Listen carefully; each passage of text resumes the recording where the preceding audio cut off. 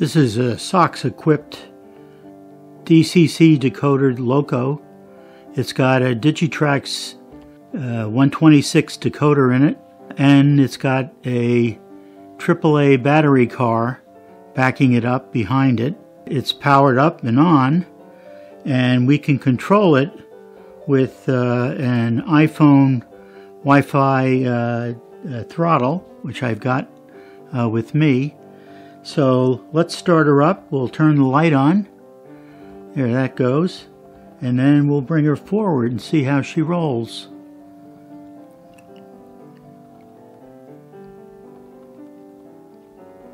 It's pretty smooth. Of course, there's no power coming from the track. And we can see it go all the way up to the bumper that I've got. And the bumper, in fact, is a jumper across the track to demonstrate that there's no power in the track. It's actually shorted out. So the Loco is entirely controlled via Wi-Fi with the battery source that it's carrying. We can back it up a little bit now.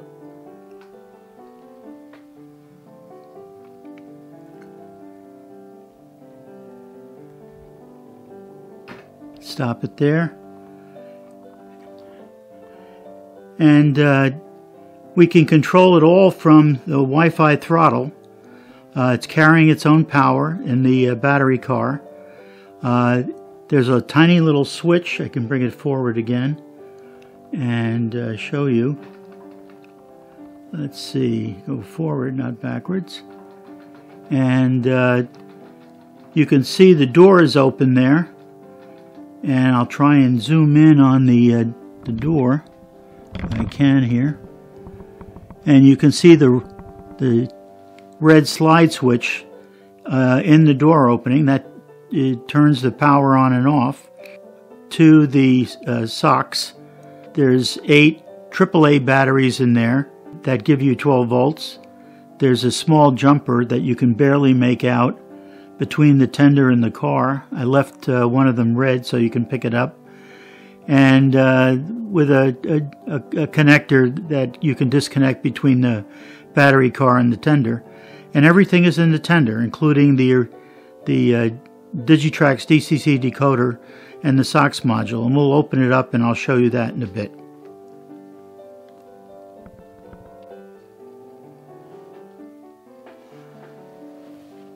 Okay, so I've stopped the train, obviously, and taken off the shells and disconnected everything. The locomotive in this particular case, since the decoder is in the tender, is essentially unmodified, although I did put an LED in for the headlight instead of the original incandescent lamp. So that's about the only modification to the locomotive. You can see the decoder right here. That's the Digitrax decoder. It simply has a piece of tape wrapped around it to hold the additional leads coming out of it. In the tender, you can see the ESP01 module. That does all the Wi-Fi work back there. That's tucked up inside the tender. And here's the SOCS module right here.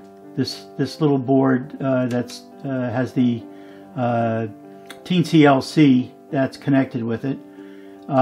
This is just the 8-pin plug adapter that the original tender had. There's no other modifications to it. Take the Digitrax decoder, plug it into the adapter. I did remove the weight that was in the tender to give me a little bit more room. Here's the entire SOCS module here. Okay, and from the SOCS module, there's 2 connections. One is out to the battery car to get the 12 volts for the power for the motor, and also for powering the SOCS module, and the 3.3 volts necessary for the ESP01S Wi-Fi module. So that's going to a connector that I'll show you in a second in the battery car. And the other connection is the Keep Alive that would normally be connected right here to the Digitrax decoder, and that simply runs to the direct connection to the battery car. The other connection that's made is the rail connection, A and B rail connection to the DCC decoder that would normally be connected through the 8-pin plug. That's what the other connection for the 2 pins from the DCC output of the SOCS module, they go and connect directly to the rail inputs of the decoder. So there's actually only 2 connections to the SOCS module: the power for 12 volts and the rail connection to the DCC decoder. The control is all coming in through Wi-Fi. There's no wired connection for that. You also have the pass-through of the wired connection from the battery car that goes directly into the small 1mm JST connector that is where typically Digitrax allows you to plug in a Keep Alive. And that's it. There's no other modifications in it.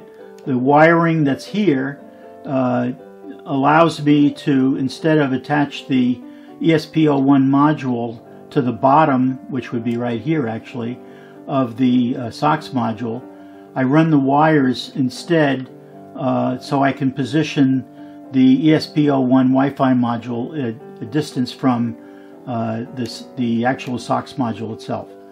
So that's why those wires are there. Here is the battery car. You can see I'm just using alkaline AAA batteries. Here's the switch, which is still on, which I can turn off. The switch turns on and off all the power. So now there's no power being used anywhere, no power being sent anywhere. And the connections are simply taking all the batteries and putting them in series. The battery connectors are pretty simple. They're simply 2 AAA battery open sockets or holders, battery holders. They're all wired in series to give me the 12-volt supply that I need to power everything, controlled again by the switch in the middle. And I'm going to maneuver this, I hope, so that you can see it. You can barely see that there's a 3-pin connector here. That's right here. And it's 3 pins because no matter which way I plug the 3-pin plug into it, it's going to always work.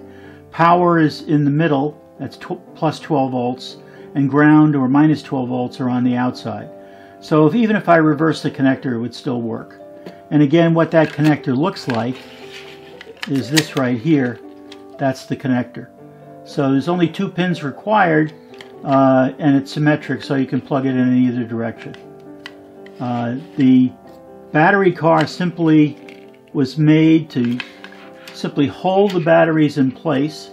I can pull either one of these out and replace the batteries, makes it really easy. The shell, which was an Athearn boxcar, simply slides over and it's a friction fit to hold it. So there's nothing else particularly strange about it. It's pretty straightforward. And the 3 comprise the entire operating SOCS DCC equipped locomotive. All of the features for DCC control are still enabled with the Digitrax decoder. So if you had set it up for consisting, it's still there. If you set it up for a speed table, it's still there. If you set it up for momentum, it's still there. It doesn't change anything in the decoder. Anything that can be sent through the Wi-Fi throttle server and channel to the SOCS module will be passed on to the decoder. There's no modification of that. And that's pretty much it. You can see that it's actually a pretty small little module. If I move the decoder out of the way, maybe I could give you a better picture of it. That's the SOCS module that's right there. It's about 2.3 something inches long and about 3/4 of an inch wide. It's kind of like the size of a I would call a large decoder. There are a lot smaller decoders than that now. But it carries everything necessary to give you direct Wi-Fi control of whatever DCC decoder it's plugged into. And the power source, the 12-volt power source in this case, is coming from just these batteries. There's nothing else involved. But there are variations in batteries, there are variations in charging the batteries, maybe from the rail, and there are variations as well of pickup from the rail, much like you would get for either DC or DCC power, except that the only thing that you have any interest in is just picking it up and providing 12-volt DC power to the SOCS module. And that's it. So you could conceivably build a battery car, and I think in another article I'll talk about the variations on battery cars. But you could even build a battery car that is charged from the rails, one that would accept either DCC, DC, or AC power from the rails if it's available, kind of like an overgrown keep alive.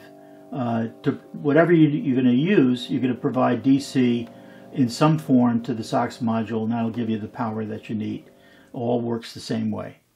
So I hope you enjoyed it.